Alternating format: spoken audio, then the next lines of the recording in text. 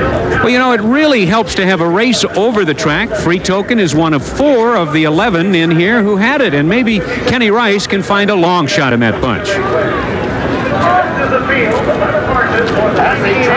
Several of these mares met here last week at Batavia Downs in a prep for tonight's Breeders' Crown. And as they turn for home, wide outside is Free Token, who was putting a 3-race winning streak on the line. And in turning for home, it is Luscious Almahurst with the lead. Luscious Almahurst driven by Ben Webster in his return to Batavia Downs. And it is a battle for the finish between Luscious Almahurst and Cindy's Action, closing quickly. And that's the way they will finish. Luscious Almahurst by a nose in her first win of the season over Cindy's Action. And with me, the trainer of Free Token right now is JODY POCZA. JODY, congratulations on a good season so far. And we were talking earlier, maybe it was a good thing because Free Token certainly was impressive in being parked outside most of the way, getting really a bad post position, but closing strong, and you don't have to worry about trying to win 5 in a row tonight. Exactly.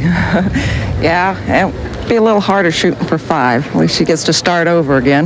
Now, Free Token, you purchased her as an unraced 2-year-old. What impressed you about Free Token? She's got a flawless gait. She's small, but she can trot. I just liked her looks. With 11 going into the turn tonight, how do you see Free Token and how do you see the rest of the field? It's scary. You just got to hope for the best. Luck.